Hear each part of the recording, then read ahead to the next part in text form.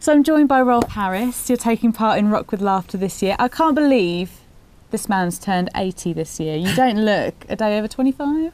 I feel about 35. Really, is that what it is? 40, Fabulous. Ah. 40, yeah. You're so active though. You still do lots and lots of stuff, don't you? Yeah, I'm painting every day and doing gigs. I did Glastonbury this year, Bestival and WOMAD, and just amazing and wonderful. Painting every day, as I said.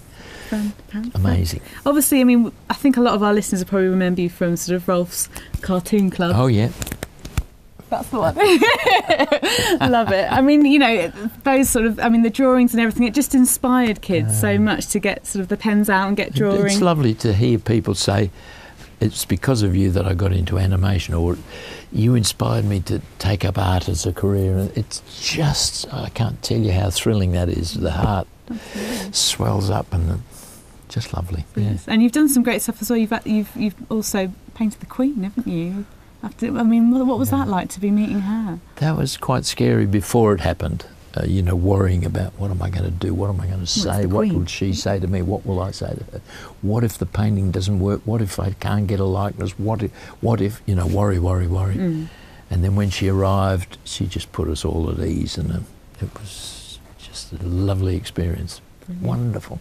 You love performing. Obviously, you're coming here to do the Rock with Laughter. You're going to be doing some songs. Tell us what you'll be doing. I'll be doing Jake the Peg, definitely at the start. Kangaroo, Tie Me Kangaroo Down Sport. Possibly Caractacus, I don't know. We have to work out the times on it. I would think I'll do Stairway to Heaven, because that got me into this mad music world again in the 90s, and definitely got to do Two Little Boys. Of course, get the audience crying. Well, it's Rock with Laughter, but that's such a powerful song for me. It was a wonderful landmark, and it was the last hit of the 60s and the first hit of the 70s. So, as I said, a landmark for me, and a song I just love anyway. Brilliant stuff. Obviously, there's going to be other people that are going to be there. We've got Slade, Bjorn again, Beverly Knight. She's a big fan of yours, you know. Is she? I didn't know that. Yeah, she's got a little bit of a thing for you there, Rolf. I knew nothing of this, you see. Oh, Lord. Anyone on the bill that you've thought, oh, I can't wait to see that? Rolf Harris. I've never seen him do his thing before, apart from on the telly, and I really need to see him. He's a bit of a ledge. Let's have a little bit of a go then on the old... Bit of the board. Okay. One, two, three, four.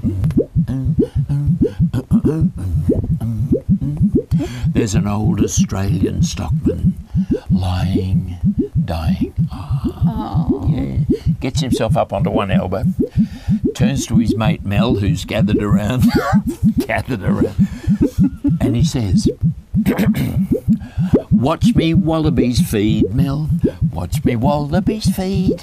Hey, look, they're a dangerous breed, Mel. So watch me wallabies feed all together now. Tie me kangaroo down, sport.